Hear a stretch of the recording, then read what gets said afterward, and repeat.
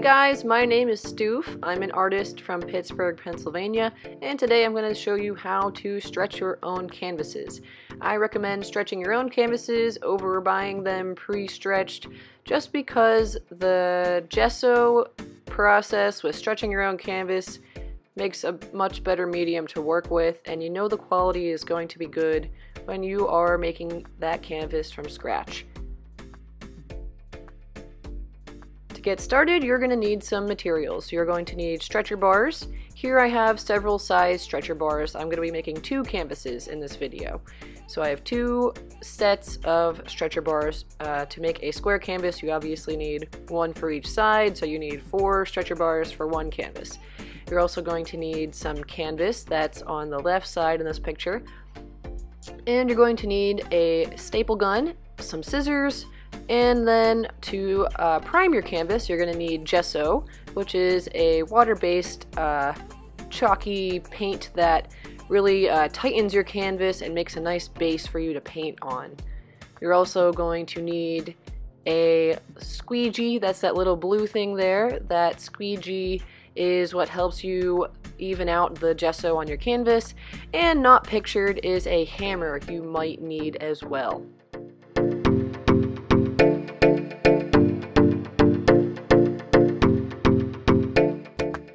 Okay, to get started, you are going to orient your stretcher bars in the way that you'd like to set up your canvas.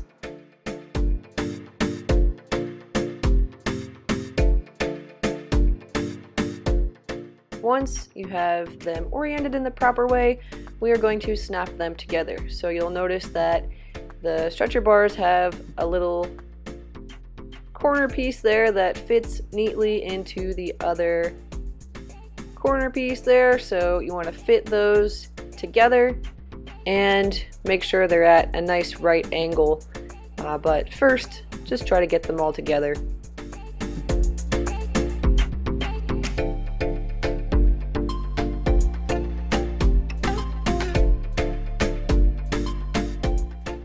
Once all of your corners have been snapped into place, the next step is to make sure those angles are a perfect 90 degree.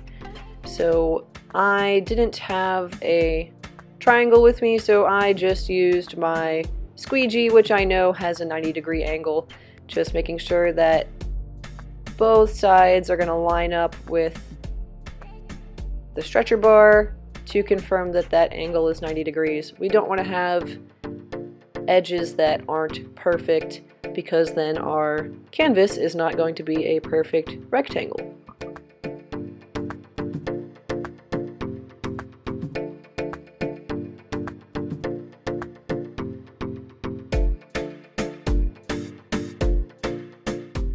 Okay, once your stretcher bars have been checked for a 90 degree angle, the next step is to secure them with 1 staple in each corner.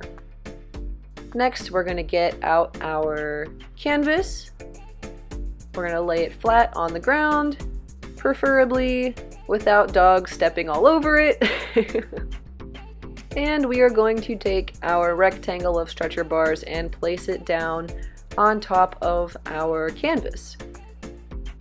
Now, the stretcher bars have a lip. Some of it have it on one side, and some stretcher bars come with the lip on both sides. This one has it on both sides, so I didn't have to worry about this, but if your stretcher bars only have a little lip along the edge, the outer edge on one side, make sure that side is face down against the canvas.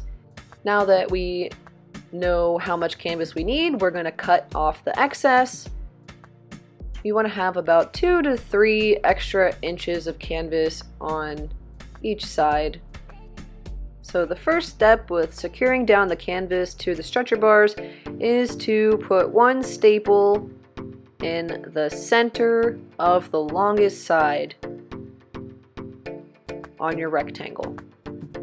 Then you're going to rotate the canvas and you're going to put a staple on the opposite side. Now you want to make sure you have a nice firm feel on the canvas. You don't want it to be loose when you put these initial staples in, but you don't want to tug too hard to the point where you're going to distort the canvas.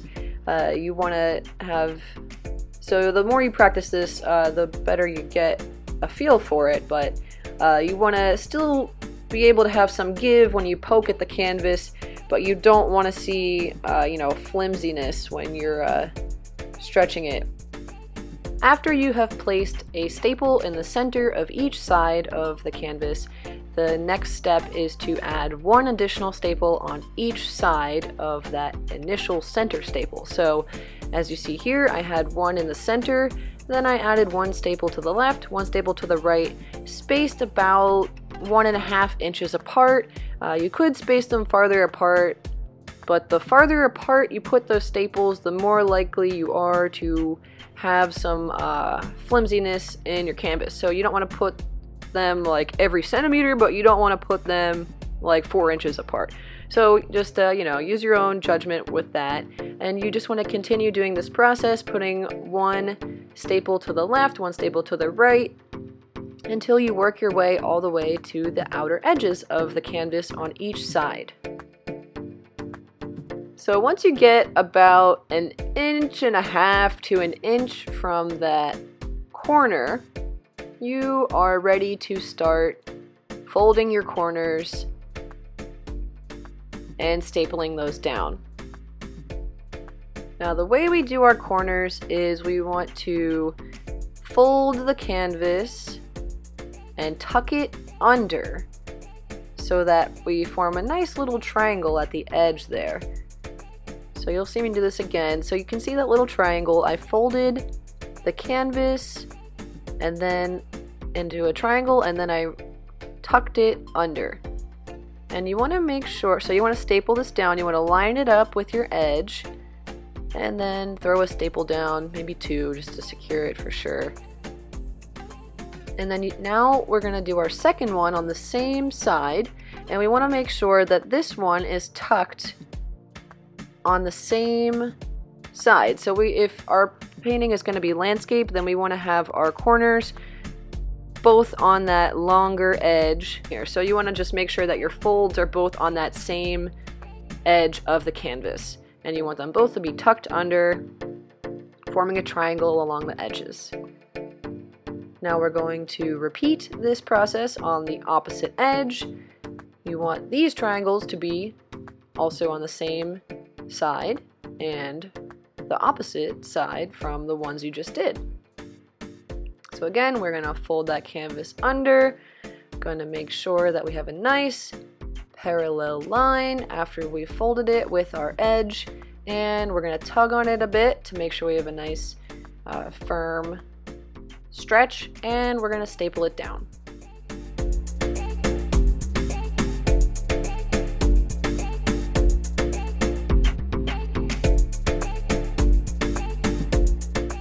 Okay, now all of our staples are in and our canvas is ready for the next step. As you notice, there are still a couple little wrinkles on the canvas, and that is just fine because when we apply the gesso, it's going to tighten it more than it already is. So next we want to use our scissors and trim the excess canvas on the back. For some reason, when I was in college, we did not learn to do this. It's pretty straightforward, but it looks so much nicer on the back, and it's just easier to hang the piece. You don't have frilly little pieces of canvas hanging off the back, so I definitely recommend to trim the canvas down on the back, just so the edge of the stretcher bars becomes exposed again.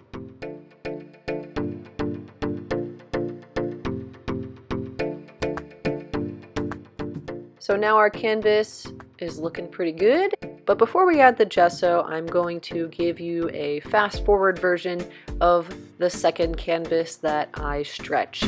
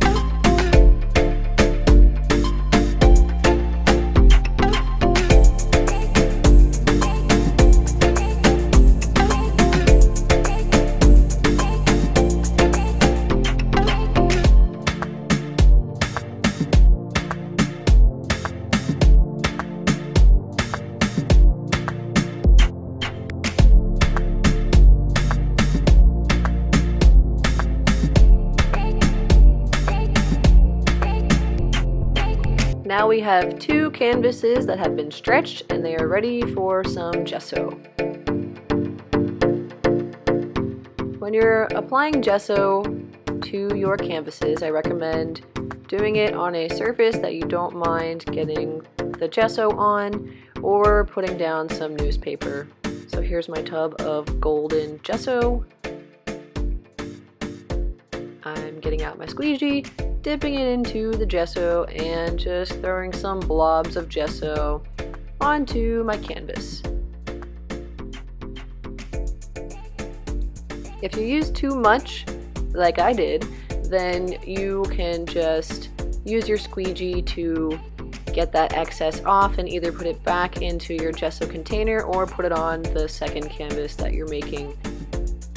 So you're going to take your squeegee and you are going to get full coverage of that gesso all over your canvas. You don't want to have a super thick layer of gesso. You want to be able to just brush it across, get a nice even distribution and a thin layer over the whole front of your canvas.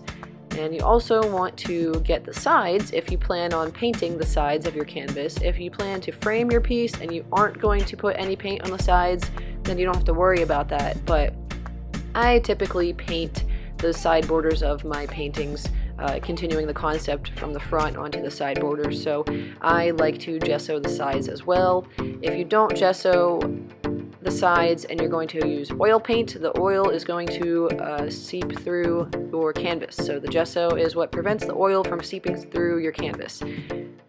You want to make sure you have a nice even distribution, like I said earlier. You don't want to have any spots where your squeegee missed, and you don't want to have any spots where you have like a clump of gesso. You want to have it nice and evenly smoothed out all over your canvas. You can use your fingers to touch up any spots that aren't perfectly smooth, but if you leave a bump on your canvas, it's going to dry and you're going to have a bump there when you're painting. So if you're doing an abstract piece and you want to add some texture, you could actually make the bumps with this gesso, but I paint realism landscapes, so I do not want any bumps. I want a nice smooth surface to paint on.